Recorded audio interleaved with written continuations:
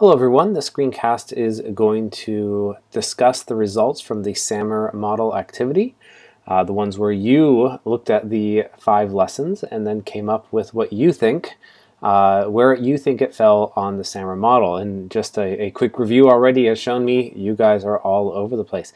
But the great news is that's okay. Again, the purpose of the SAMR model is to try and get you to be thinking about deliberately thinking about how technology can be used in the classroom.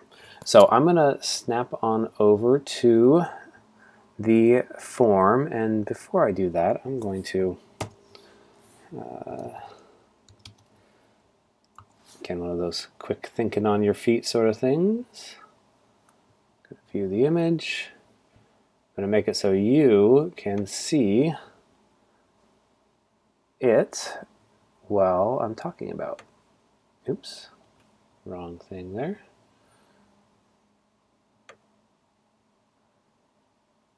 Okay, I'll pull that back a little bit. All right, so here is topic 1, the lesson 1, the geometry unit, where you do the semester review.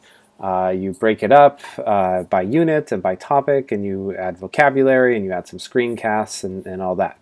So I see a range from augmentation to redefinition. Looking at the comments, I saw that there's a good number of reasons for all of those. I think those who fell in the augmentation realm said, yeah, no, this is not necessarily a new idea, which it's not, but I do believe it kind of pushes above that line because the collaborative nature of Google Sites. So you can have multiple people working on it at the same time, and then also the screencasts. And I think that's why many of you put the redefinition there as the screencast. So you're able to make a video, kind of like I'm doing right now, explaining something is pretty cool. So that is that one. Oops. This is the, so if you don't know about this particular view, in the spreadsheet or in the forms, I can go and do a summary of responses. And that gives me this nice little spreadsheet of stuff, or a nice little some graphs there in Google Forms. Topic number 2 is the impact of geography on the Roman Empire. Oops, forgot an E there. And where is that one? That's where they were plotting, looking at Google Maps and looking at the geography and being able to plot, where, how the geography impacted the empire's ability to maintain control.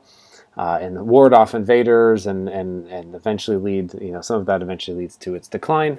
So again, I have augmentation through redefinition here as well. Here you have Google Maps. Again, you have the collaborative piece.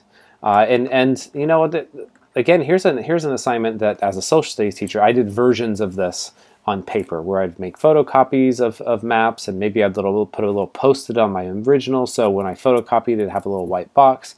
But you can only write so much in that. And sometimes you're limited by your handwriting. So I had some kids who I know had, trouble with hand-eye coordination, maybe some dyslexia, who wrote really big.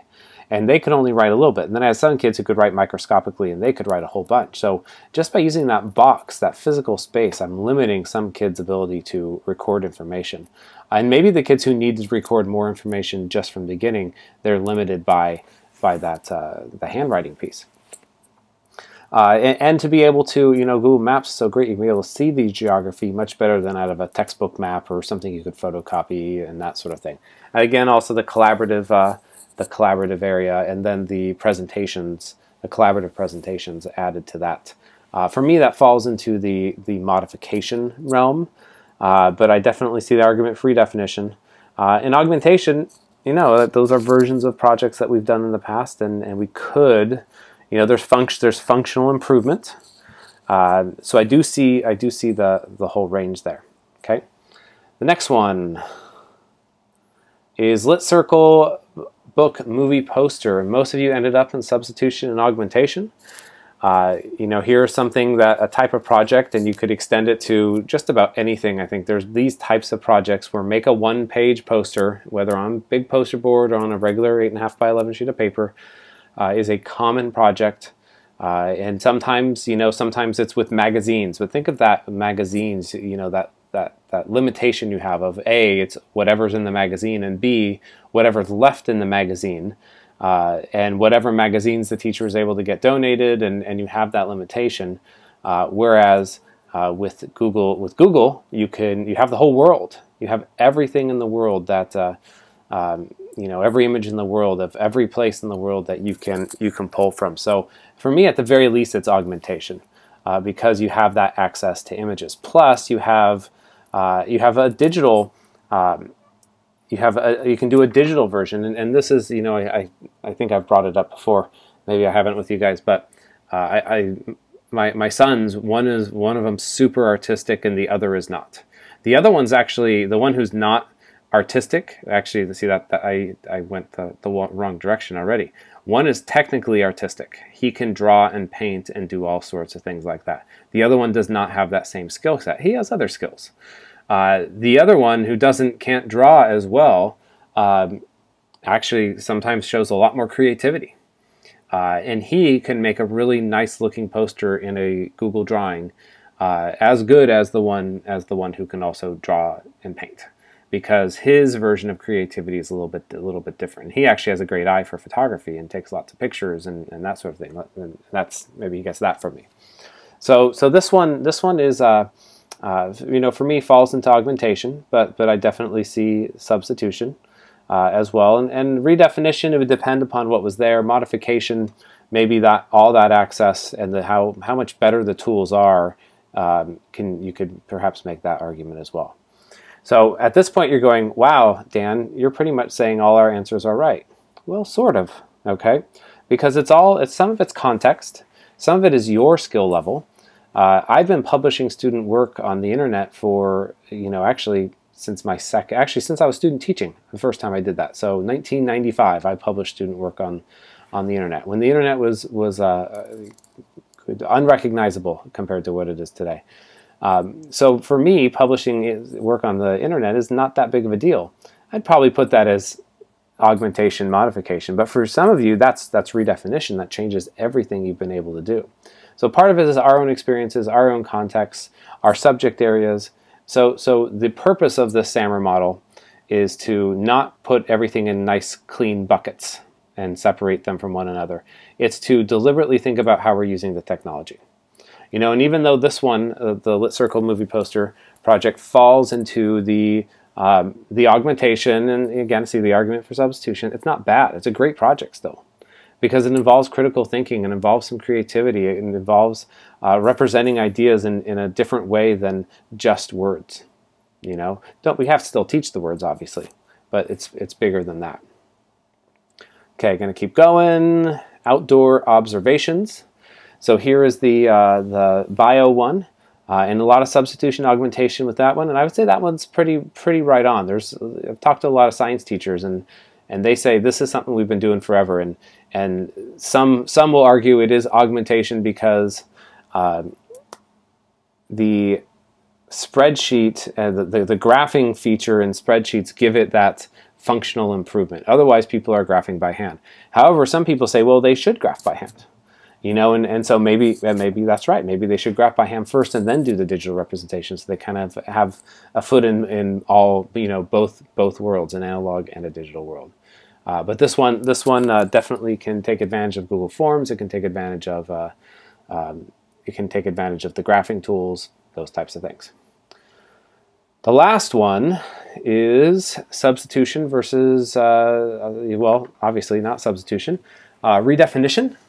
So redefinition is really, I believe this one is redefinition, because here, and it'll be more clearly redefinition as I tell you the whole project. So all the first four were ones that I've seen done in my district. This last one, or I did, or I've seen done. This last one actually is one that I talked to a principal who described it to me from a school in Northern California at a conference I was at a couple years ago. And basically, his Spanish teacher for his second and third year students teamed up with an English teacher in Guadalajara, Mexico, at a Mexican school. So not an international school or anything like that, but these were students who spoke, Spanish in their daily lives. And they were learning English, just like many of our students are learning Spanish but still speak English in their daily lives. And so what they did is every other week or so, they connected for at least a half hour. These two classes, actually it was 4 classes, I believe. And those students would spend 15 minutes talking in English and then 15 minutes talking in Spanish. And they would go back and forth and share their experiences. They'd be given topics to talk about. And what happened over time is they became friends with these people, with these kids from another country who, when they looked over their shoulder and out the window, they saw something different. Certainly you might be able to get people who spoke different languages together, at the same school. Some schools have big EL populations and that, but it's different when we're talking about across borders and a couple thousand miles away, and be able to develop that relationship. I did have one teacher once who kind of challenged me and said, you know what, I did this when I was in high school, an older guy, and I'm like, oh, cool, what do you mean? And I'm envisioning phone calls or something like that. And then he says, well, when I was taking German in like my 2nd or 3rd year of German, the teacher brought in a bunch of Germans. And I'm like, that's super cool. Okay, so I asked the follow-up question. I'm like, okay, how many times did it happen? It was just the one time. And then my next follow-up question was, how old were they? Because all of a sudden my mind was spinning going, yeah, these people, 40 Germans available at 9 o'clock in the morning are probably not their peer group. And end up they were retired, and they all also mostly spoke fluent English. So it was, there was no learning from the other way, okay, because that's another piece of this is both sides are learning.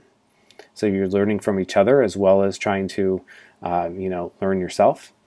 And well, that was a great experience, and I won't dismiss that as a positive experience, and perhaps it's a good experience for them to have talked to someone older. I think this experience described in the Spanish example here kind of goes well beyond that, and is redefinition. That's blowing the roof off of what you can do, and that's done through Google Hangouts. You can do it through Skype.